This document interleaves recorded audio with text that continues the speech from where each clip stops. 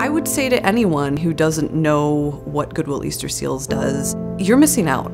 The range of things that we're able to offer, the programs that we have, people gain confidence, people gain the ability to support their family. And I think those intangible things, in addition to the hard skills like the jobs people are securing, those intangibles are really important as well. And I think Olivia's story is just one of many that we could be recognizing and celebrating. My name is Olivia Bruner. I participated in the medical office program. I went to St. Paul College to get my associate's degree in massage therapy. I was doing that for about 4 years until I had 2 back surgeries on both sides of my spine.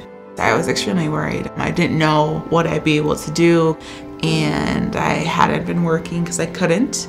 My sister actually told me about the program. I was thankful to hear about the medical office program and what it could bring forward for me. The medical office program helps people prepare for entry-level positions. These are our patients' first point of contact. It is a very important role in overall healthcare delivery as a team.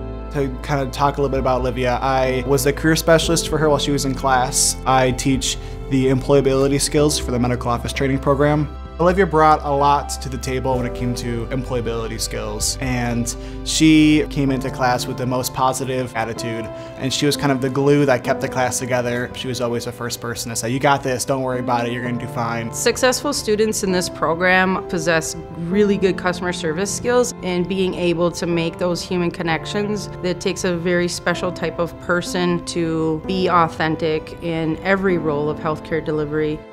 Healthcare, it's very difficult sometimes because patients are undergoing some serious issues, and Olivia has a very strong ability to relate to people, to bring a smile and a positive attitude regardless of a situation. There are a few challenges. I lived far away. I would commute about an hour, sometimes an hour and a half. I would get here early, and I would sit outside the doors and wait for my instructors or someone to get in so they could unlock the doors so I could continue studying. Olivia was commuting every single day in the middle of winter. Her ability to commit and pursue her goals, I think, is what made her so successful.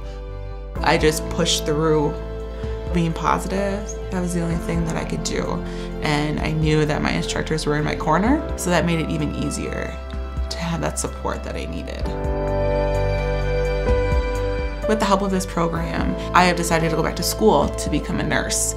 Everything just leading up to this has just helped me to find what I wanted to do. So I'm looking forward to doing that this fall. When the time came to start thinking about participants to recognize for this, there was definitely some folks that immediately popped into our minds, and Olivia was right at the top of that list. I remember hearing that she was determined and strong and was making it work for her, and so we're extremely pleased that she was able to have her accomplishments recognized in this way.